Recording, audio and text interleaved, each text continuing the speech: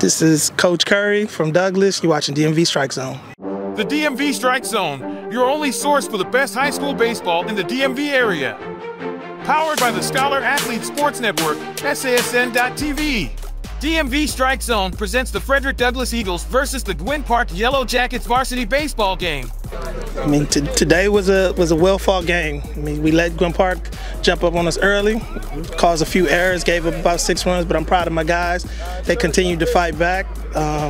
We locked down, we cut out the errors, the bat started hitting the ball, and then our pitching came through. And so we had a couple young kids, a 10th grader and a 9th grader, that sustained us today, and so I'm super proud of our guys. Well, I think the biggest difference was it started with pitching.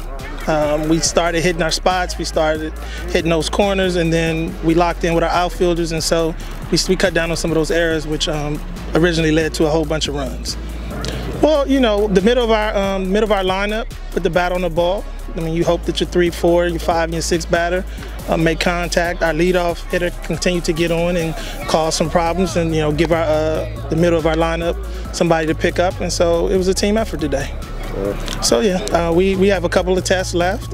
We want to stay focused. We want to stay locked in. We don't want to look past these next couple of games. But like you said, we are getting ready for the end of the season. We're hoping to make a run this year. Last year we ended early, and so we want to make a deeper run into the playoffs this year. I just want to thank the Douglass fan base, our parents, our students, our teachers. They're awesome. We thank them. They continue to come out and give us energy, and we're living off of that. This is Coach Curry from Douglass. You're watching DMV Strike Zone. The DMV Strike Zone, your only source for the best high school baseball in the DMV area. Powered by the Scholar Athlete Sports Network, MPSSAA.TV.